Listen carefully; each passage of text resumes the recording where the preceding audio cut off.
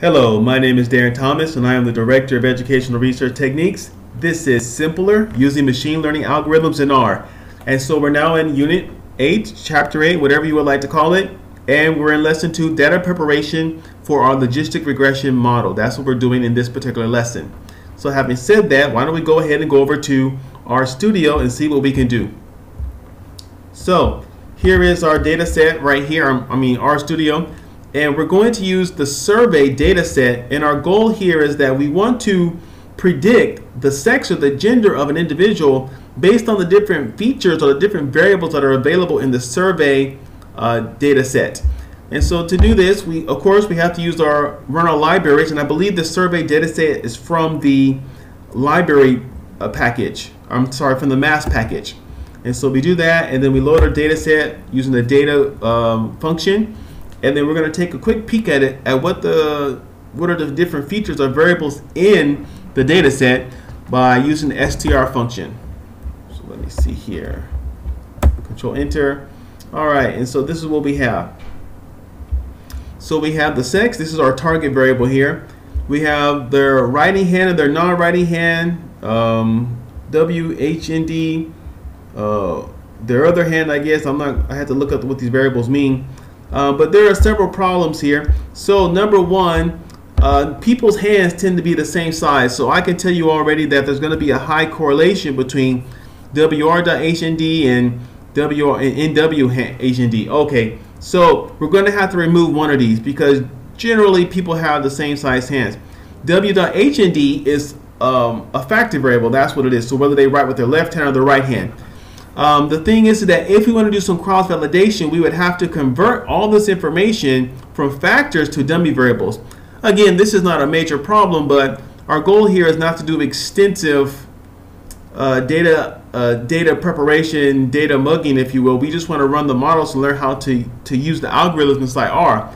So we're going to leave out all these factor variables just for simplicity. You probably would not do that in a real setting. Height is going to be okay, and of course age is going to be fine as well. So those are the variables, but the factor variables, we're going to let those go, and we're going to focus on only the continuous variables that are not highly correlated with each other. So that's what's happening there. So having said that, it explains the behavior in my code here from lines 6 all the way down to line 12, where we're just removing these variables we're not going to use. So WR.HND is gone, clapping, which hand they clap with, WHND is gone, full, exercise, whether they smoke or not, these are all factor variables. And then the last thing we're going to do is NA.omit, because there are some missing values in the data set, and we want to remove those because many algorithms have issues with missing data. Alright, so we just about cleaned that up, and we can now take a peek at what is available and what's left in the data set. So here we go. Take a look at the core plot. This is what we have. And so let me go ahead and zoom in on this for you. This is what we have here. You can see here that the correlations are very weak. We have one strong correlation between non-writing hand and height at 0.6, but that's not a major concern. And then of course there's no problem with age. So it appears that there's no major problem with no major problems with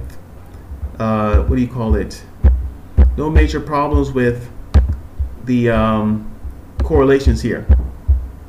And then we do correlations by PC. All right, and so now you've seen this code here below. We're just going to divide our data set into the train and the test sets. That's it. Set the seed first to make sure we can reproduce our results. I've already explained this several times, so I don't see any reason to explain it again. And our data is all set. So we're basically going to use non-writing hand, pulse, height, and age to try to predict somebody's gender, whether it's male or female in this particular context.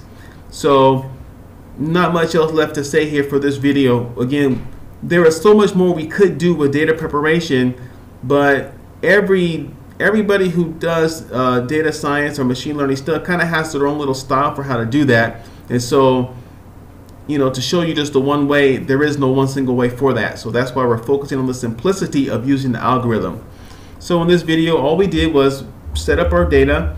We had to remove some variables for practical reasons. They're factor variables. We removed the missing values using the na.omit function in line 13, and we did a visualization to get an idea of if there's any concerns with correlations. And for right now, for our purposes, it seems like our model is good to go.